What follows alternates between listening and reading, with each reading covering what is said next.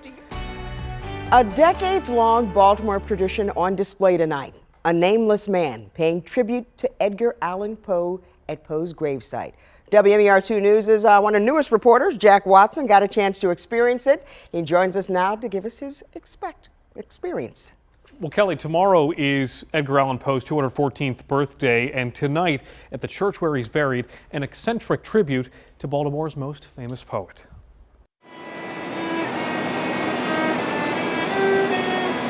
Suddenly, there came a tapping. A ghostly figure out of the shadows, like something Edgar Allan Poe himself would write.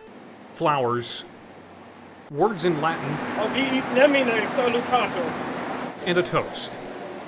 A tribute to the celebrated American writer who called Baltimore home.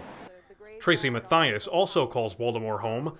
She grew up a few blocks from here and has been seeing this display in some form for years. We used to hide out here at 3 o'clock in the morning and wait for the toaster to arrive. It was nice that they're continuing the tradition of this. It's been occurring since the 1940s.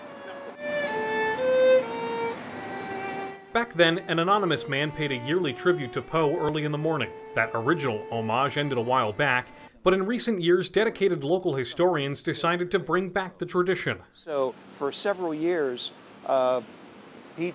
nobody was doing it, and it was decided to resurrect him. Jeff Jerome helped put all this together, sharing the story with the crowd here and folks all around the world on Facebook, impressed by this toaster's tribute. He's keeping it solemn, yet touching. You know, again, roses, cognac, you know, speaking to the Poes in Latin as a tribute. You gotta love it.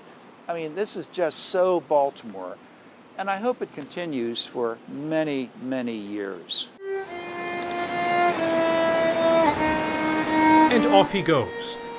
The bottle and the roses left behind, parting tune, then back into the Baltimore night. A ritual this crowd will remember forevermore. Well, again, it is Poe's birthday tomorrow, and the folks who brought this tribute together are planning a birthday celebration this Saturday. It can be streamed on Facebook. Kelly.